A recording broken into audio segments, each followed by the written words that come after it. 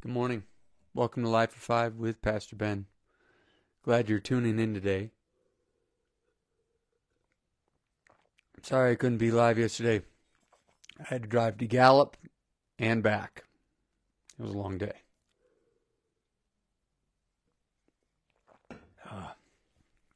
It was a good day though.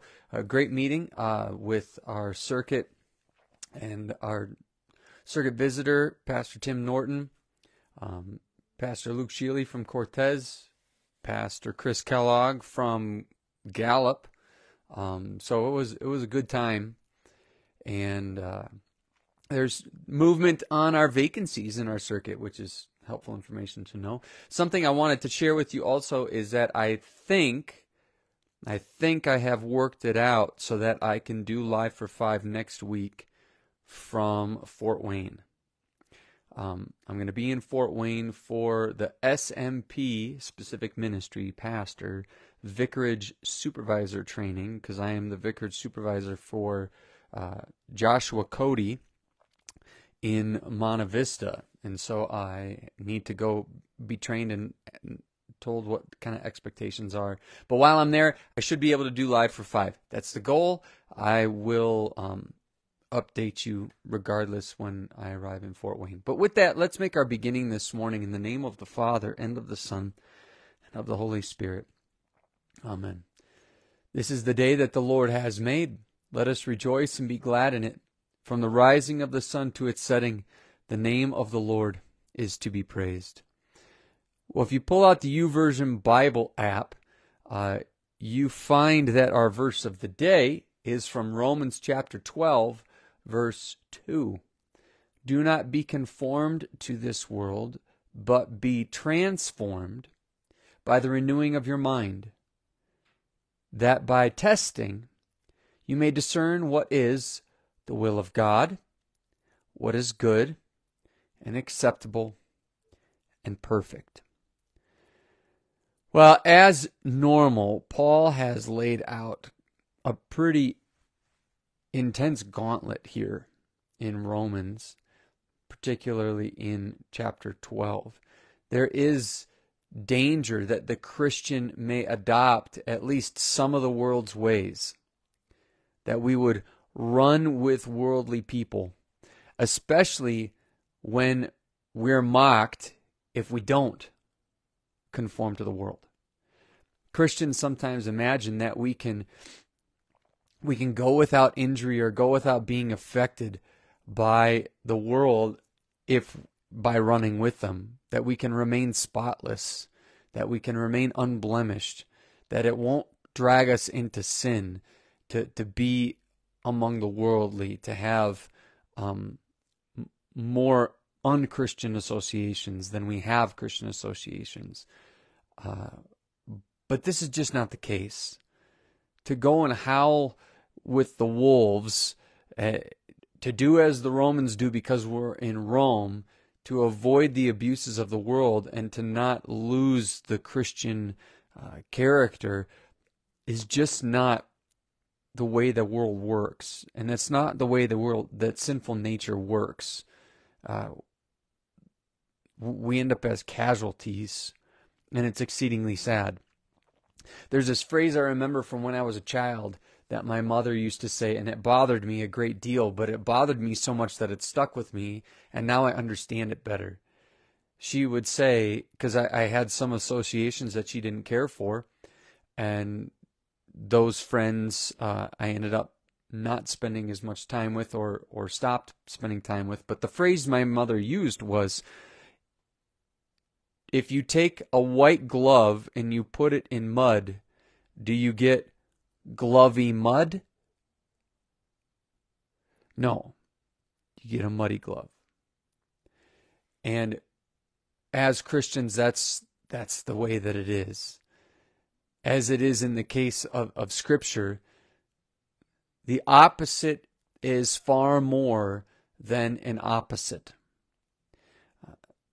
Not even outward conformity is what we're asked to do, but we're to have inward transformation. This is what it means to present our bodies as living sacrifices, which is the verse exactly preceding this. Let me read to you the first verse of chapter 12. I appeal to you, therefore, brothers, by the mercies of God, to present your bodies as a living sacrifice, holy and acceptable to God, which is your spiritual worship. Okay, so that is laying the case for then what is being said now. Don't be conformed to the world, be transformed. And the translations do a wonderful job here, and it's really hard often for a translation to convey what's happening in the Greek. But the word morphos, metamorphosis, transformation, morph is to change, right? So do not be conformed or constrained in your form, but be transformed in your form. And in doing so, you're living out what worship is. What we do with our bodies and our whole bodily life is to be the evidence of a constant inner metamorphosis. Do you see what Paul is doing here? It's absolutely brilliant. And as God is writing, as God is inspiring the writer to do so. So, while the world wants to distinguish between the body and the mind and the spirit, Scripture won't let us do this. They're one and the same. They're not disconnected entities to be understood separately. Instead, in keeping with this Hebraic and biblical anthropology, Paul speaks to your entire person, to who you are completely. In various stages of history, different elements that I just broke down have been held in higher or lower esteem to the other.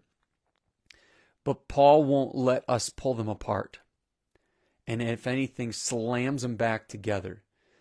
And so the way then that we understand this is in direct relation to the Holy Spirit's work in baptism, which connects us, and then we have this baptismal renewal. And this is why the ideal when someone is baptized is that it's in the worship space. There is something to be said for having a private family baptism. It's not wrong. It's not wrong. But the benefits to having it in corporate worship are so that you and I can continually be renewed like this. So that we saw Coulter on Sunday be baptized as a 4-month-old baby.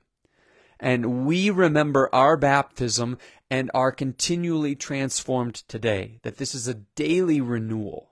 Setting aside sin and being renewed in the baptismal graces that have already been there. We're just clinging to them again, clinging to what the Holy Spirit is continually doing.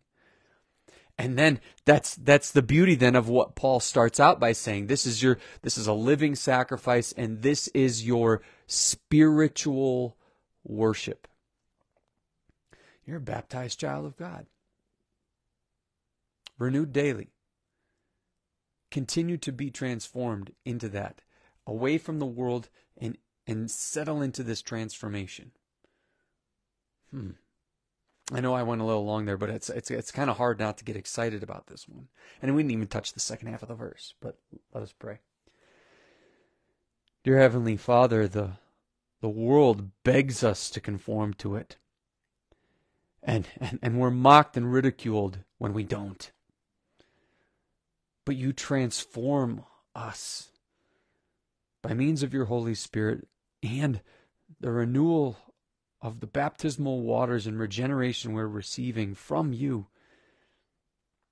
Help us to daily turn from sin, turn from the worldly conformity, and settle into the transformation, that we may be able to share with the world We pray all this in your Son's name, Jesus Christ.